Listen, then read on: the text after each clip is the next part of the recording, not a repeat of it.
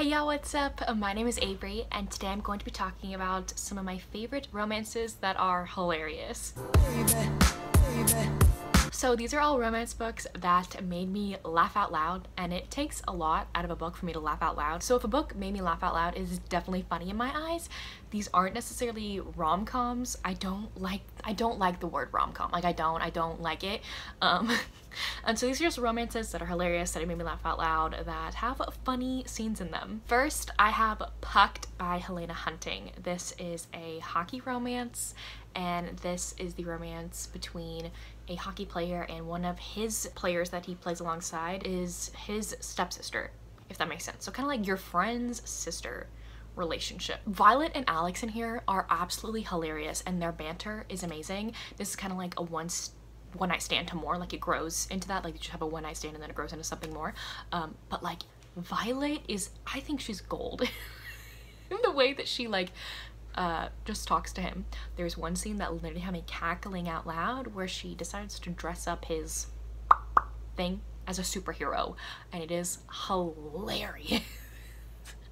The scenes in here, there were just scenes in here that had me dying laughing. I don't think that all of the other books in the series made me cackle as much as this book, but man, this book made me cackle so many times, laugh out loud, hilarious. The audiobook is amazing because I think the narrators did it so well. I then have Zenny by Rebecca Weatherspoon. This is a marriage of convenience. So Zenny's aunt just passed away, and her aunt was really rich, and she decides to give Zenny almost all of everything in the will except for a little bit for a friend that she had in her small town, and his name is, what's his name? Mason. His name is Mason. And so she kind of like has some money for Mason as well because he was really nice to her while she was very sick. And so while they're reading the will, there's like a stipulation in there that neither of them can get the money that they're inheriting unless they get married. And so they have a marriage of convenience with one another in order to get money. I think that their banter was hilarious. Zenny is a very funny person. I love them. Both of them are bigger characters, like curvier, bigger characters. And so I love the rep in there. I think both of them are also bisexual, so there's another amazing representation in there for you. I feel like Rebecca Weatherspoon is just amazingly diverse in like anything that she writes. I just thought that both of them were just hilarious people, and they tell jokes, they banter with one another. It was so cute and hilarious at the same time. Next is the book that I've probably laughed out loud the most from. That's probably my favorite funny romance book. We have Heidi's Guide to Four-Letter Words by Tara Civic and Andy Arndt. Andy Arndt narrates this book, and I love Andy Arndt as a narrator, y'all. I don't know about you, but I love Andy Arndt. So this is all about Heidi. And she has a huge crush on her next door neighbor who likes to do yard work out without a shirt on in front of his house, and she thinks he is so cute. She recently got laid off from being a kindergarten teacher, and so she's trying to look for a new job. She ends up across this new job at an audiobook company, and little does she know until her first day of work there that it is a audiobook company only for dirty books. It's really cool also because you get to learn about the audiobook industry a little bit in this book, which was really cool. She kind of like thinks of herself as like a prude. She like is cringing all the time she's at work. She's not comfortable at all, so she's like, I need to get more comfortable being in my work setting.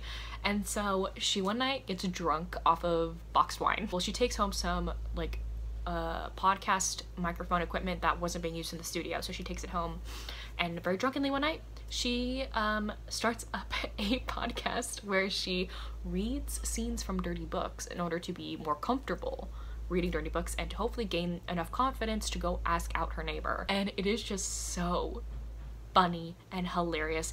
It is gold. Like, I think I was driving from my college town to my parents' house, which back then at my other college was like a 2.5 hour drive, and I think I listened to that almost all the way like it's a fairly short audiobook, so I listened to most of it on my ride there, and I was literally cackling in the car while I was driving, and that never happens. And so I feel like this is, if you already read any book from this list, please read this one. Then I have Xoxo by Sarah Nye. This is a college romance and kind of a sports romance. Scarlett in here ends up going to Xoxo, which is basically kind of like, if you think about sororities and frats, like there's kind of like a street where all of their houses are. That's also a thing for sports players in this college. So there's Xoxo, where all of like the baseball players and the football players and basketball players, all of them live on the same street essentially. And so every Friday night, this baseball house has a party. And so Scarlett and her friends end up going to this party, and Scarlett is the only sober one. And so her two friends are like flirting with these baseball guys. Scarlett in here, she's a baseball fanatic. And so these guys are like making up lies about themselves, being like, yeah, we won the World Series, or like whatever the equivalent is for college. I don't remember.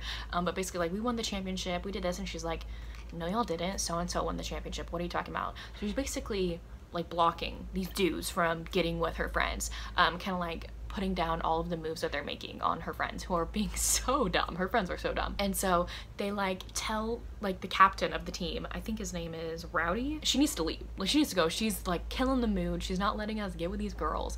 And so he ends up escorting her out of the house and has to sit on the porch with her to make sure she doesn't go back inside, because she's not leaving without her friends. And so all night they end up chatting and talking to one another, and she ends up coming back every Friday night just to sit on the porch and talk to him. And it's kind of like a friends to lovers, mutual attraction grows to more.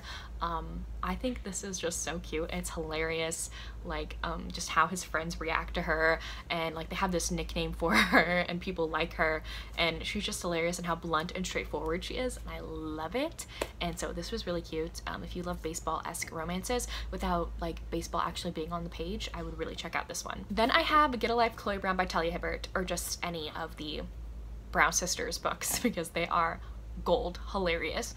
This is about Chloe Brown, and she has a chronic illness called fibromyalgia, and at the beginning of this book she has kind of like a near-death experience, and she decides she needs to get a life. Like if she would have died at that moment, like she would have done, like her obituary would say that she did nothing with her life. And so she makes a bucket list of things she wants to do, and one of those things is to move out of her parents' house and finally get her own apartment. And there she meets the superintendent of the building named Redford, and is very much an enemies to lovers dichotomy between the two of them. They don't like each other at all. He is a painter. He's had some previous traumatic experience with an ex of his, and so he's like just standoffish, and Chloe's very blunt. It's very cute, and it's very cute once they start like to actually stop hating each other. I just love their banter. Their banter in here is hilarious. One of my favorite scenes ever that made me cackle out loud is if you see the little cat on the cover here, Chloe ends up trying to save a cat from a tree, and she names him Smudge. And like Redford ends up seeing Chloe in this tree, and it's like, what are you doing in a tree? And is hilarious, and just like his reaction about the cat is so funny too. I feel like any book that you pick up from this series, because you have Danny and Eve over there as well, like any book, you're gonna be cackling at some point. Then I have Devil in Spring by Lisa Kleypas. This is book number 3, a part of the Ravenel series. This is about Pandora and Gabriel. And so Pandora, she does not want to get married. She just wants to make board games and like be a spinster and not get married at all. But she has to like go to these parties with her sister, her twin sister named Cassandra, because Cassandra wants to get married. She wants that kind of life. And so she's like, I don't want to leave my sister alone, so I'll go to these parties with her, okay? And so she goes to this party, this ball. She like ends up exploring the house all by herself, and she goes into this empty room and is like sitting on the settee there in this room, and her dress ends up getting stuck in the settee. And so Gabriel ends up walking past the room and like notices her and realizes that she's stuck, and so he like goes to save her or like help her out. Through him helping her out, they get like stuck in this like compromising position, like they're both stuck in the settee, and then these two men walk in and are like, what are y'all doing? And like they think that they're doing something bad, you know, like bad, and like they're both still stuck in the settee, and it's hilarious. Like their banter and talk the way that they talk to one another is hilarious. Like she doesn't want to get married, even though he's like, we have to get married now, like I have to save your reputation, and she's like, I don't care about my reputation. And it's just, that scene like made it for the book. Like it just kept getting funnier and funnier. This whole book he's trying to like convince her to marry him, even though he doesn't really want to get married. She doesn't want to get married, but he really needs to be like honorable, he says. And it's basically kind of like them growing in their feelings with one another as they get to know one another, and it is so sweet and cute. Representation that I love in here is that Pandora is actually hearing impaired, I think in one of her ears, and so it forces her to have like vertigo, and because she can't hear in one ear, her like balance is off center, so that's the reason why she's so clumsy and falls all the time, and people just make fun of her. But there's actually like a reasoning behind it that not a lot of people know about, and so she really confides in Gabriel because of what she's gone through. It's so sweet. Another Talia Hibbert book is Untouchable. This is a nanny romance and a single parent romance. So our hero and heroine, they knew each other growing up, I think in high school. They always knew of each other, but they like didn't they weren't friends, I don't think, if I remember correctly. Maybe they were, I don't remember. Nate ends up moving back to town after his wife, I think, passed or left him, I don't remember, but he's a single father now. And so Hannah is looking for a job, and she loves kids, and so she becomes the nanny for him and his kids. I just think Hannah is really blunt and honest and honestly hilarious. Again, their banter, it's great banter, makes me cackle, okay? Great banter. Her relationship with these kids is hilarious. I love it so much. Very sweet, very cute, and just like, I feel like anything you read by Talia Hibbert is gonna make you laugh at some point, because like her writing is just so good and organic and like flows really well, and it feels like you're actually having a conversation with these characters, and like in any conversation you have with somebody, hopefully you laugh or are enjoying it, you know? Then I have Neanderthal Seeks Human by Penny Reed. This is the first book in the Knitting in the City series. So Janie works at this company, and she is very much known as a babbler. I can attest to this. I'm a babbler too.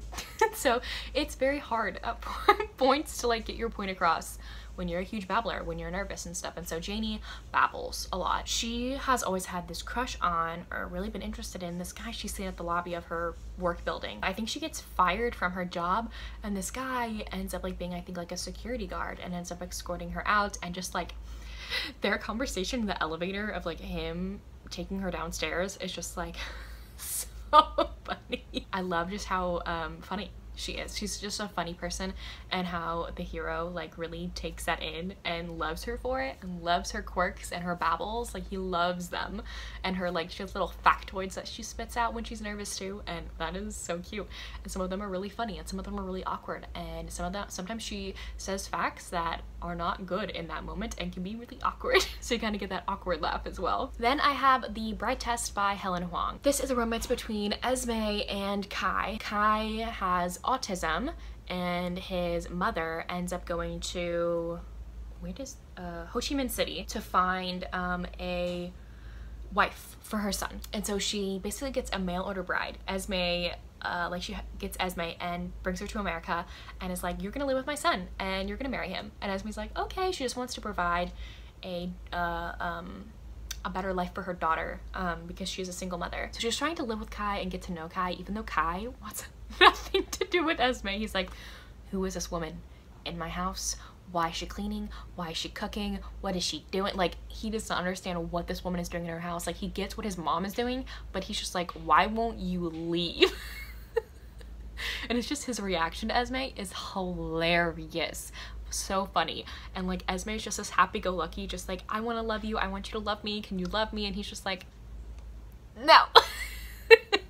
But then he slowly does start to fall in love with her, and it is so cute. Like, when you see that scene, there's a scene in here where like he finally like kisses her, and oh my god, it is so good. It is so amazing. And the last book that I'm going to be talking about today is Muffin Top by Averie Flynn. This is about Lucy and Frankie. So Lucy, I think, is like a PR manager for a hockey team. She is really close with her best friend, and her best friend's brother realizes that she is going dateless to a high school reunion, and Lucy's kind of like reluctant to go because she doesn't want to be made fun of by other people.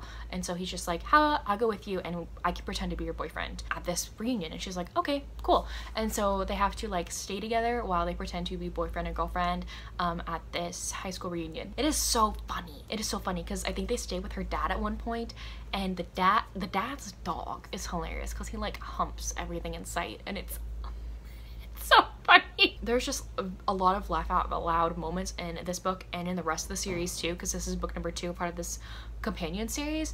And I loved just how plus size rep was discussed in this book. I really liked that because our heroine is plus size, and I love how we get a plus size model in this cover. Don't you just love it? And then Frankie is a firefighter, gorgeous hero. I just thought this was hilarious, and like the dog scene made it. Like, it was so funny. So there you have it. Those are some romance books that made me laugh out loud. Please let me know down below if you have read any of these books, or if you plan to, or if you have any other romances that made you laugh too. Please leave them down in the comment section down below. But anyways, thank you all so much for watching. I will see y'all soon in my next one. Bye, y'all.